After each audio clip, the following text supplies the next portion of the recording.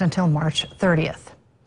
The Evansville Water and Sewer Utility held a news conference today on steps it's taking to limit exposure to the coronavirus. A temporary moratorium is now in place to prevent disconnecting services so customers have safe, clean drinking water. The utility is also urging customers to pay their bills in front of the Civic Center or via the My Water EWSU app. In an effort to keep our customers safe during the coronavirus pandemic, EWSU will be placing a moratorium and discontinuing service shutoffs for unpaid bills at this time. Well, officials say their goal is to reduce walk-in traffic at the Civic Center and minimize social interaction to help prevent exposure to the coronavirus.